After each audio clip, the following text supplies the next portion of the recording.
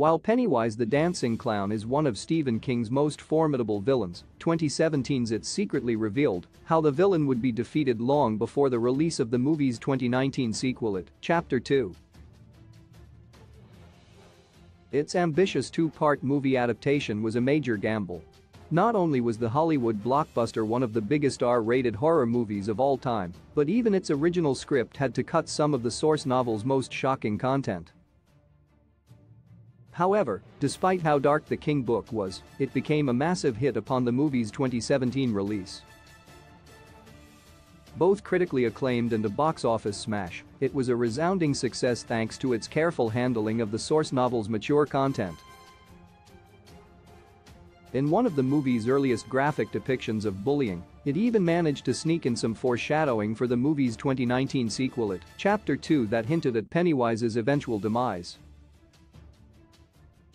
In 2017's It, Bev stops Henry Bowers from murdering Mike with a well-aimed rock to the head, but the Losers Club soon freeze in fear when the sociopathic bully then confronts them from across a small river.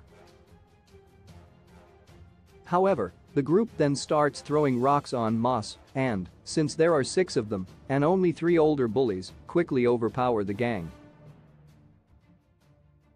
Pennywise is one of King's worst villains, but he ultimately succumbs to much the same fate in It, Chapter 2.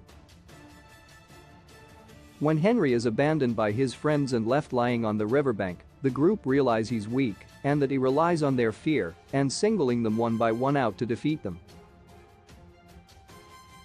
This is same ploy that Pennywise successfully uses until the adult Losers Club try the same approach at the end of It, Chapter 2. How Pennywise is ultimately defeated in It, Chapter 2. In the ending of It, Chapter 2, Eddie is killed by Pennywise after the Losers Club's attempts to recreate the ritual of Chad fails to kill the ageless entity. This emboldens a heartbroken Richie to direct confront Pennywise, much like his younger self did in It, prompting the rest of the group to attack Pennywise together.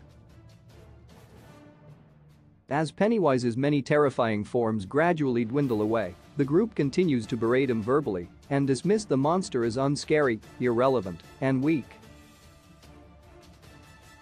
The onslaught proves effective, with Pennywise's powers only working when his victims believe he is as dangerous as he claims.